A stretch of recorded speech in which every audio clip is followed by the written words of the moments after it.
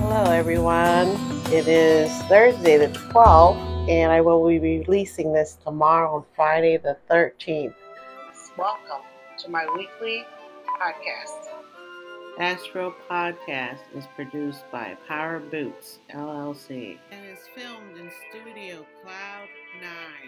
Jody Shirami of Astro Podcasts, and I want to thank you and show gratitude to all the people in my life since I was born that have come in, been a teacher, a friend, everything.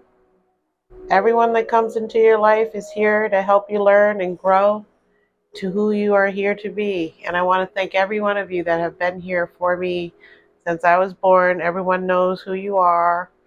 All my friends, everyone that's come through my life has crossed paths with me. I want to say thank you for coming into my life, and I appreciate you. And I hope that everyone is doing well. And since the last time I was here, I mentioned that this week was going to get hot, hot, hot, hot. And it really has gotten hot, hot, hot, hasn't it? Last Saturday, we woke up to another war. This time, it's a war that goes back as far back as you can imagine, long time ago. The same issues that haven't been resolved. As Pluto woke up last week and is now stationed direct, meaning it is back to the degrees it was when it first went to sleep. It's back and it's reminding us of where it was here before. And Pluto is power, raw power that comes into your life wherever it comes into your chart.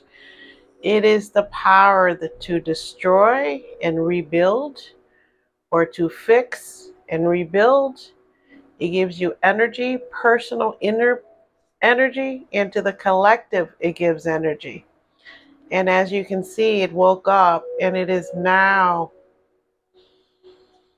in a T-square. They call it a T-square. And it's forming a yod. And the reason this is important is that the way it is T-squaring the nodes of fate, which are the moon. And right now the nodes, the north node is in Aries and the south node is in Libra.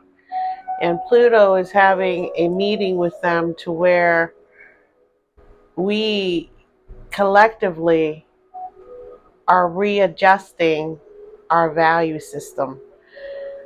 And what does that mean? It means exactly like it sounds, like we've been talking about for this past 2 years that I started podcasting. One of the reasons why I started podcasting was this, is that the collective will never be at these degrees again, because it doesn't come back here again until 248 years from now. Pluto at this choice point of 27 degrees of Capricorn, where it is awake and it is slowly moving back into Aquarius by the end of the year. And it's very exciting.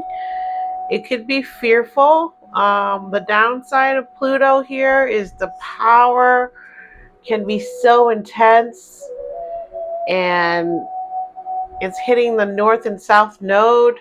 It's making aspects with it the whole time that the nodes of fate are here in Aries and Libra. And again, it's about peace and war. And again, we see that the two opposite coins of unity is peace and war.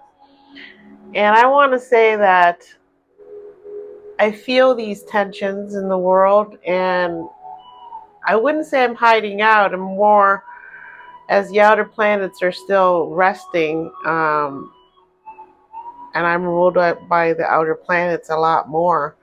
I need to rest before they start waking up. And so I suggest that whenever you get a chance, take a rest, take a breather.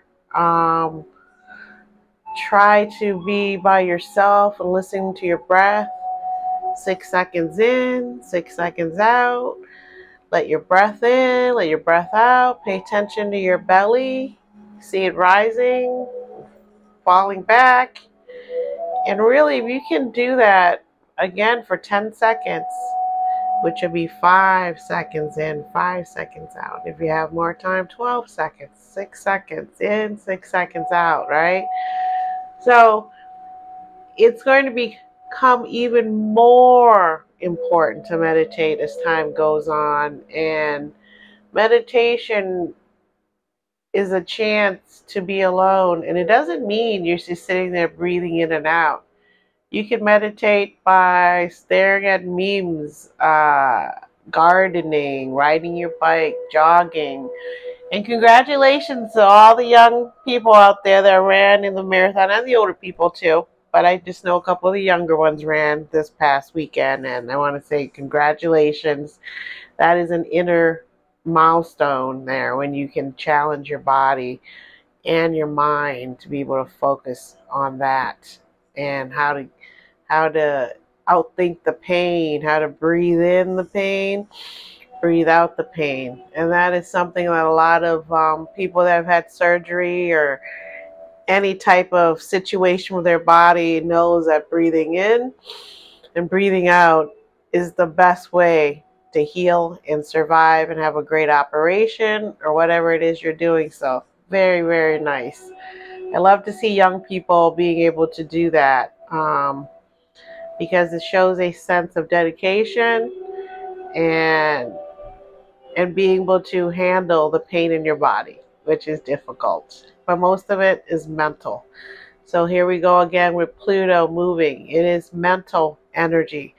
But collectively, Pluto has come in and really shined a light on all the things that were hidden away as Pluto starts to move out of the last degrees of Capricorn for the rest of the year. We will be seeing a bunch more things being exposed as Pluto continues to move, and having aspects to Libra, South Node, and the North Node in Aries. So the war that has occurred in Israel is like any war. No one wins in a war. There is no winner. There is no loser. Everyone feels the same pain, the same anger, the same need to lash out. And that's why I meditate and maintain my inner equilibrium, because I'm not perfect and I am fighting anger or whatever it is that I might feel, that my mind can conjure up at that moment. And lashing out, vengeance, all these things come to your mind quickly like this. And you want them to go out of your mind quickly like that. You want them to run through your body. Go ahead, feel it, release it, release it. Now, some people can get through that and help other people do it. But a lot of times, if you have had history with these people, like family or friends or whatever it is, a lot of times you'll get to a certain spot and the wall will go up. And when that happens, especially during this time, you have to think, why is it happening now? And what is it telling me? Sometimes your karma with someone has run out. Whatever it is you feel your karma with that person is, it has run out. And the universe is shutting the door on that. And that's when you have to learn to let things go. And that's when having a mutable sign will really help you. Mutable signs are Gemini, Virgo, Pisces, and Sagittarius is also mutable. And the mutable signs always end a season. Gemini ends springtime, right? So you have to shift from here to here. And then what ends summer? Virgo ends summer season. And you mentally have to shift and start preparing for the winter. So you have to be flexible. And then in the fall, it is Sagittarius that shifts into winter. You start to feel winter, December 21st, and then you head into Capricorn season. So in the wintertime, you have to be able to shift. You have to be able to go from outside living into indoors living if you live in a cold climate. Or you have to pay attention to the heat or whatever it is you have to deal with. You have to shift. Then Pisces ends winter, where everything is decay and rotting and underground, and you can't see the decay, but you can see it when everything starts to thaw out in the winter time, or you start to see new seeds sprouting, and that happens in March at the end of Pisces season, March 21st, March 22nd. Then you go into Aries and you go into spring again and you start all over. So without the mutable signs, it would be very difficult for us to transition back and forth. And people that are fixed signs have a difficult time. And right now we are in the cardinal signs of Aries and Libra as our nodes of destiny. And with that in mind, this is a cardinal sign. And Pluto is in another cardinal sign, Capricorn. And this cardinal sign of Capricorn being in Pluto being in Capricorn is showing us leadership. Is our leadership what we hope? Can we change it? Can we shake it up from the ground up? So right now there's no House Speaker, and that's the third person in line to be president if something happens to the president and the vice president. So there's a lot of people trying to be House Speaker. And right now the Republicans have the upper hand in terms of who they can choose to fill that spot. So they've got it down to one person. But I really think that it's going to be a situation where, because of the astrology that I've seen up for a couple of years now, that there could be a coup where the House Speaker comes in and takes over. Because without the House votes, a lot of things don't move around in the government. And so I think that will lead to a shutdown of the government in terms of there is no money for anything. And maybe the military will have to come in and quill the political parties. So the war in Israel all leads to that, is that religion during the age of Pisces has been a situation where I understand this because my moon's in Pisces. It's a situation where you have ideals and dreams and you want to make them practical in the real world. And so when you want to bring spirituality into the world, you want to do it in a kind manner. And again, the opposite side of Libra, the kindness and the diplomat, and the doorway into spirituality, the opposite sign is war. So people can use the low side of that and go to war, or they can use the high side of that and be independent and forge their own way with a religion that they deem what they want, right?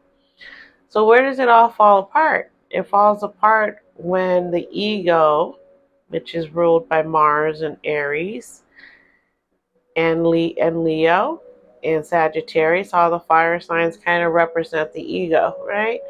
So when it all goes bad,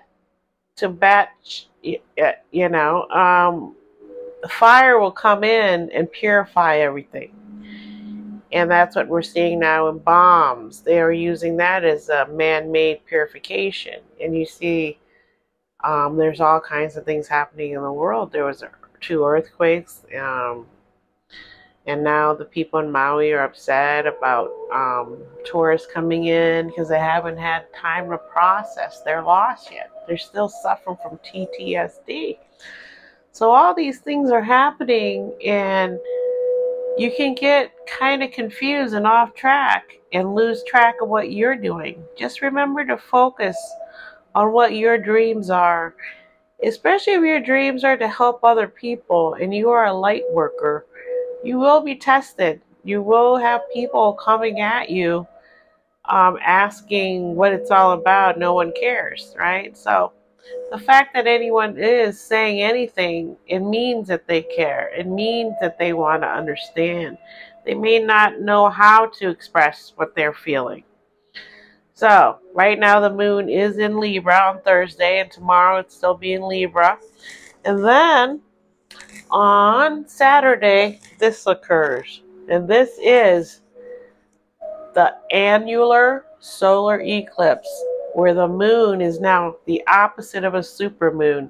It is as far away from Earth as it can get. It comes in front of the sun, and it looks like this. It doesn't quite cover the sun because it's too little. So you're going to get a ring around the moon. And it's very, very prophetic. It is at the nodes of fate.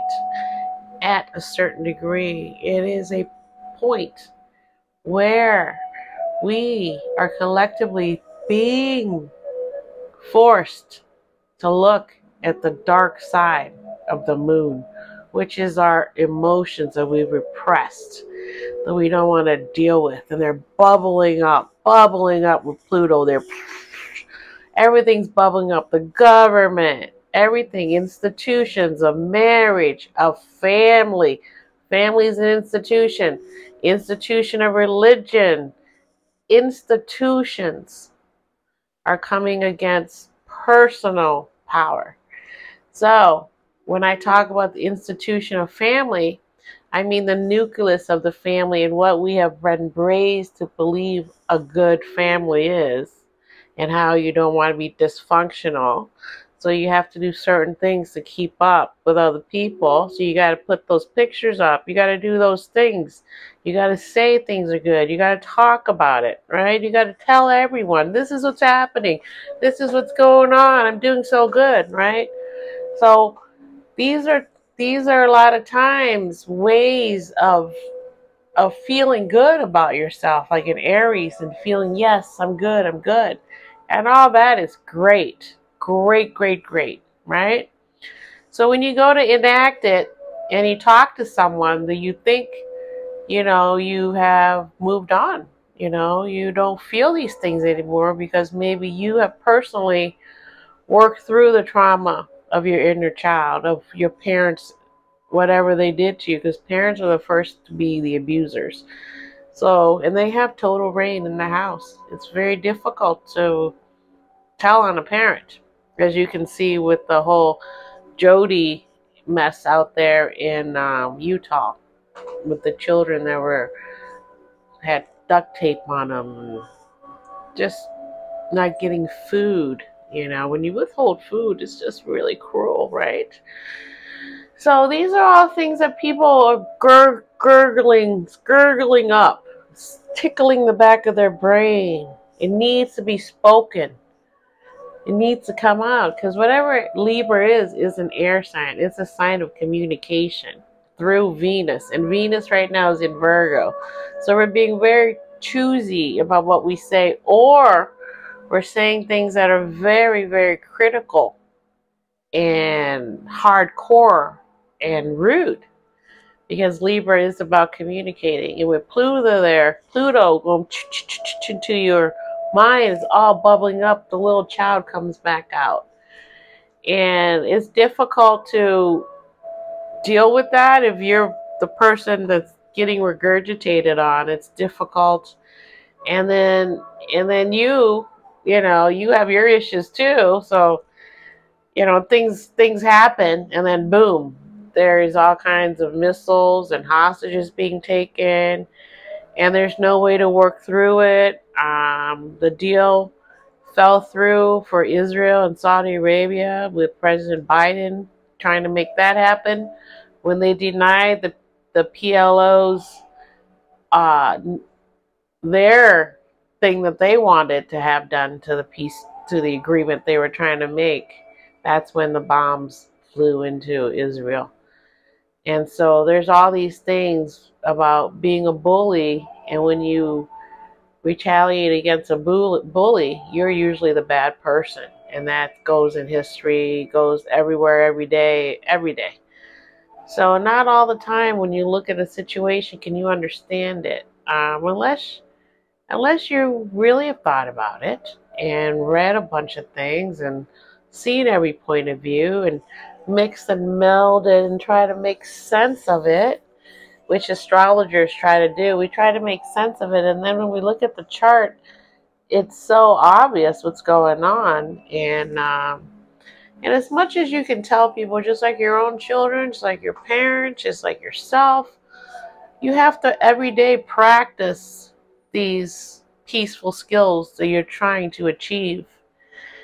It's a practice. It's not something you just say, well, I'm good and I can handle it now. It's been years, thousands of years, and things are still rubbing people the wrong way. So, as this annular solar eclipse occurs, the sun will put a ring around the dark and light it up for you to see what is seeping through on this outer rim. That's fire out here. What's seeping through that you're in denial about?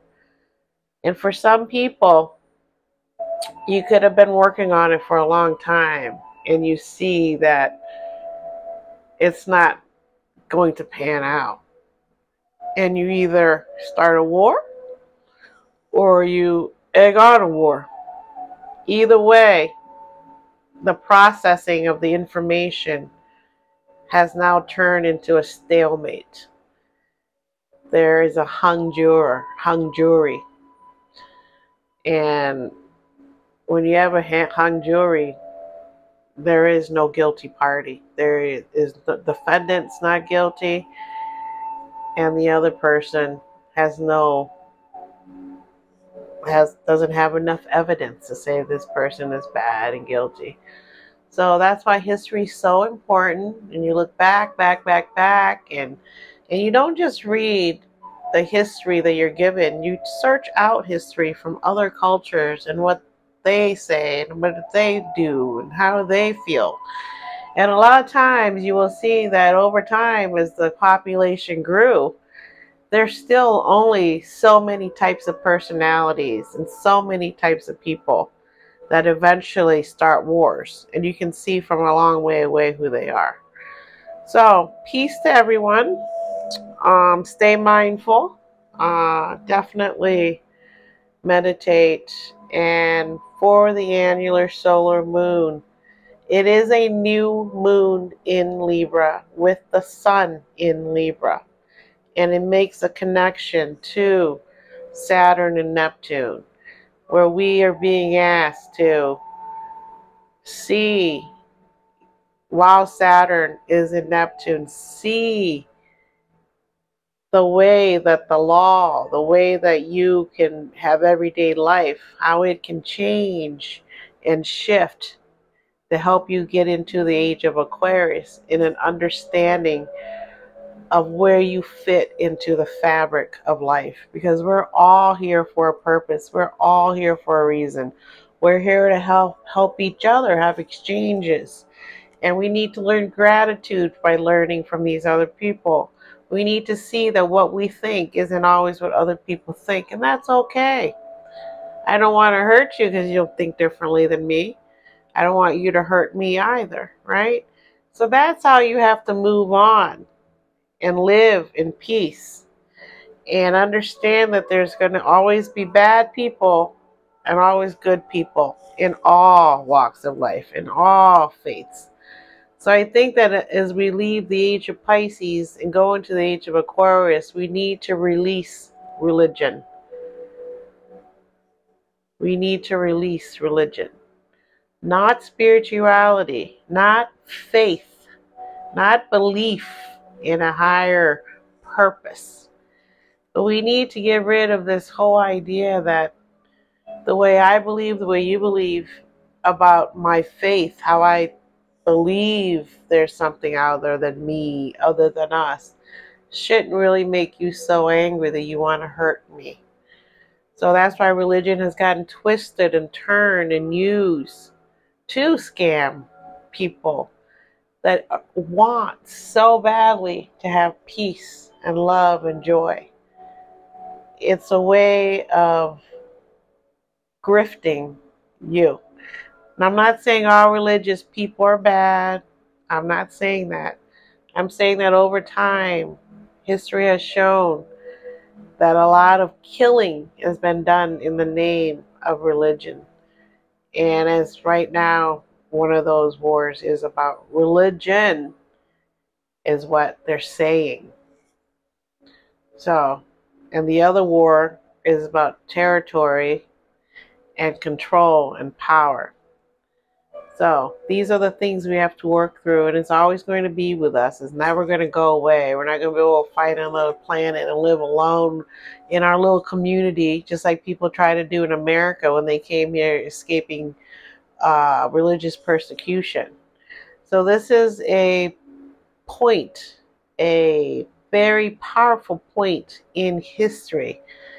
And you want to be on the right side of history. You want to really forgive, let go, release. And also when someone releases you, you need to feel grateful that you had a chance to learn from that person. And you're happy that they were there for you during that time that you needed them.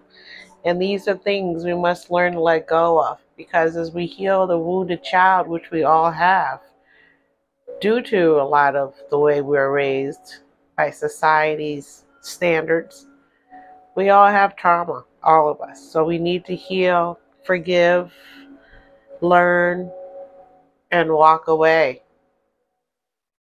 But still not be angry at other people. You have to release that anger.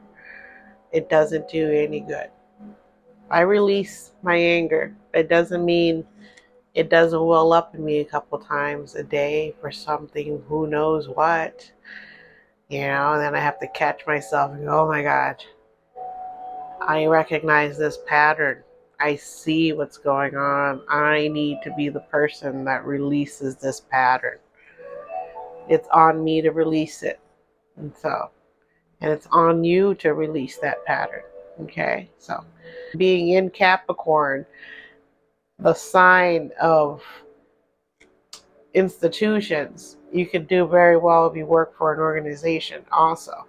And Neptune's also going to get ready to get active in Pisces.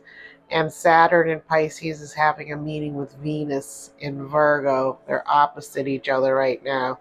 So Venus is really trying to get stuff done.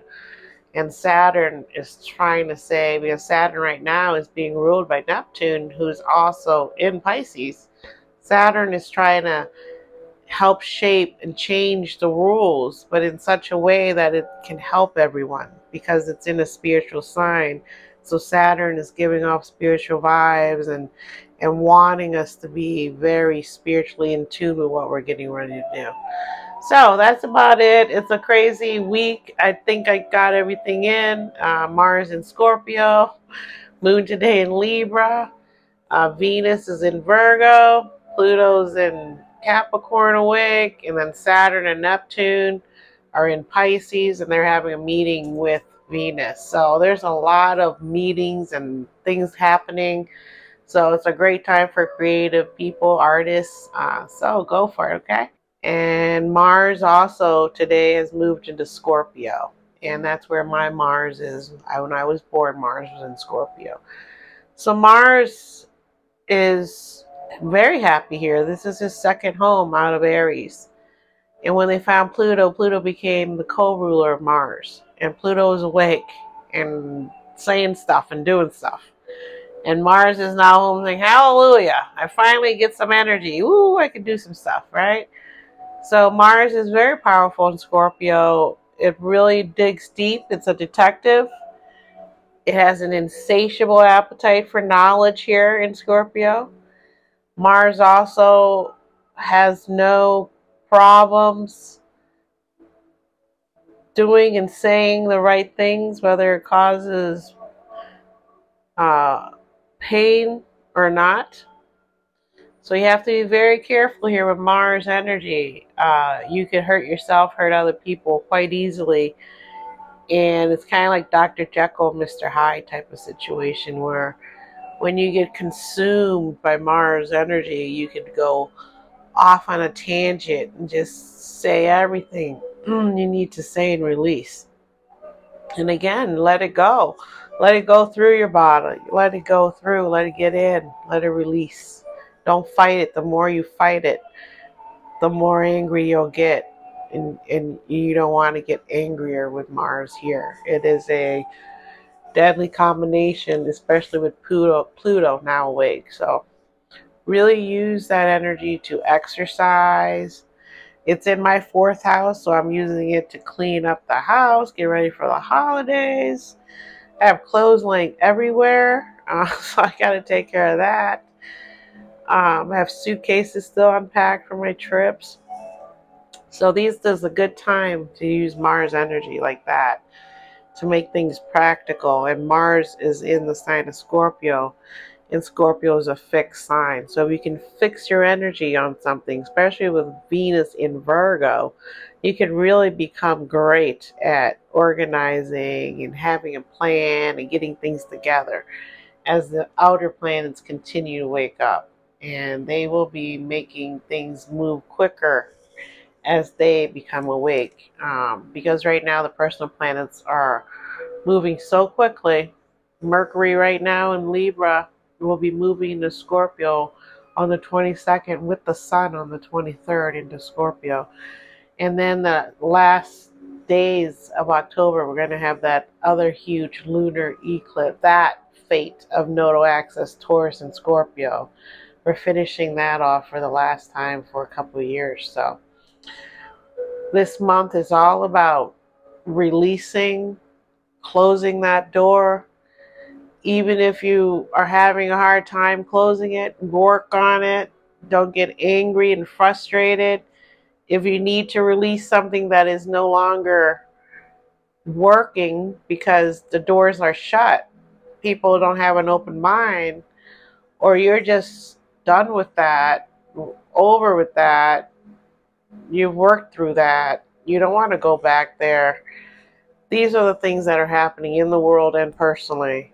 Maybe you don't want your job anymore. Maybe you want to get divorced. Maybe you want to get married. Maybe it's the opposite. Maybe you want to start a family. Maybe you're going to use this energy to help you get a job, a raise. So there's all kinds of good things to use these energies for, because Virgo's very, very good at details and organization.